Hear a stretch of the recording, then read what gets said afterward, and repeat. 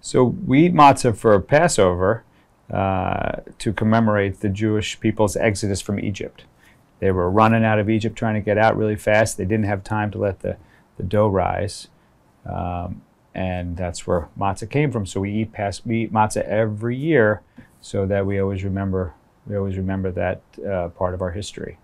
I think my favorite part is that I'm doing something that my great-grandfather did and my grandfather did, and I'm carrying the tradition on. In the factory, though, whatever part's not breaking that day, that's my favorite part. Whatever part's working the best. How much matzah does Streit make every Passover? We think it's about 60 million sheets, 60 million squares of matzah, 2 million boxes of matzah.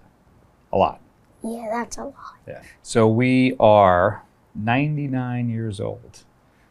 So next year is a 100-year anniversary. If you can come back and help us celebrate. Probably might. That'd be great.